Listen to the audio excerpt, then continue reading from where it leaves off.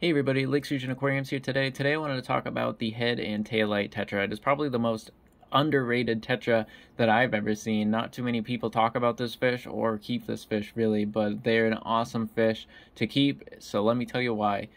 These guys are super easy to keep. I mean, it's a Tetra. There's really nothing too crazy about them. It's not a sensitive Tetra by any means. This guy gets away in, regular neutral pH. It definitely can handle the lower pHs because the South American fish tend to like that lower pH in the 6.0 range.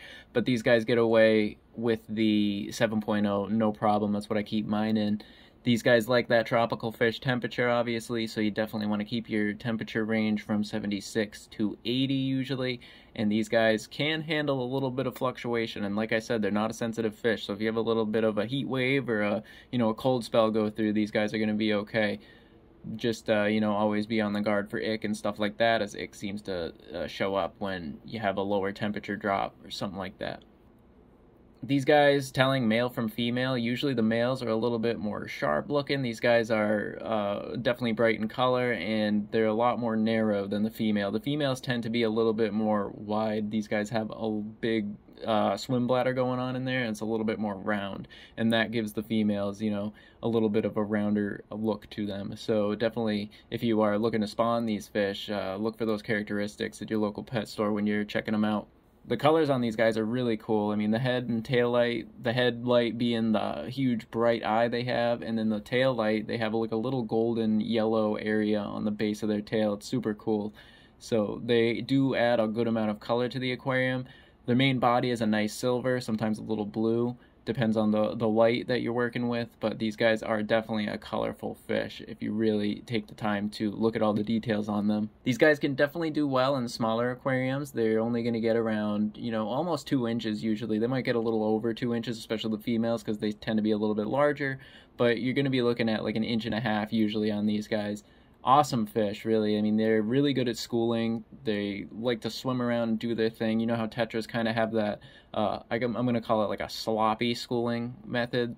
These guys, like, they'll hang out together, but they kind of spread out and have that wide school action. When it comes to feeding these guys, super basic. I mean, they're definitely popular on the surface when it comes to feeding. So when you drop your flake food in or just food hits the surface right off the bat, these guys are going to run up and splash and eat it, and it's really fun to watch. I definitely recommend if you were to do a smaller aquarium, you could do like probably 4 of them in a 10-gallon aquarium. If it was densely planted, you might have a nice school of about 6 of them if it was super densely planted, but that's probably all I'd recommend for a 10-gallon aquarium. 20-gallon aquarium definitely increases your schooling size, but definitely be mindful of the other fish you might be keeping in there. Just you want to make sure your tank can really handle the bio load on these fish. And in a 55-gallon aquarium, you could definitely get away with quite a bit of them. Like I have, I think I got 11 of them when I first got these guys, and I think I still do have 11 of them. And it's hard to keep track in a super densely planted aquarium when you have a whole bunch of schooling fish in there, but I'm pretty sure I still have all of them.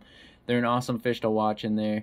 They do really well in planted aquariums, so I always recommend plants for your aquarium, and I always will.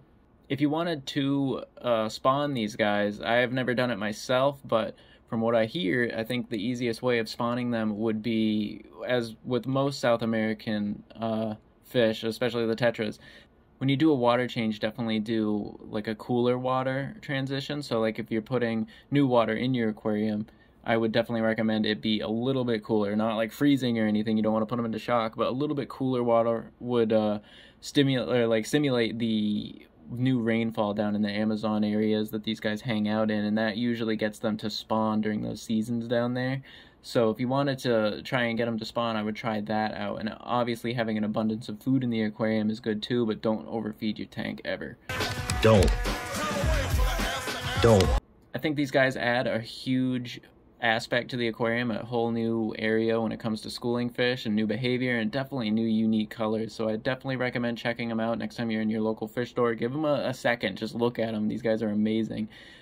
Usually people don't pick them up because when you get into the pet store and you're looking at them, they're like a statue. They barely even move. They just kind of sit there.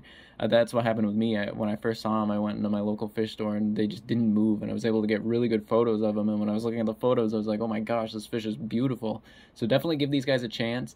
Usually when they're in the pet store, they don't look as good as they will be when they're comfortable in your aquarium. I mean, they have people reaching in those tanks all day, fishing them out and bothering them, so they tend to lose a little bit of color. And Tetras tend to turn their color off sometimes, like a little light switch when they're stressed out.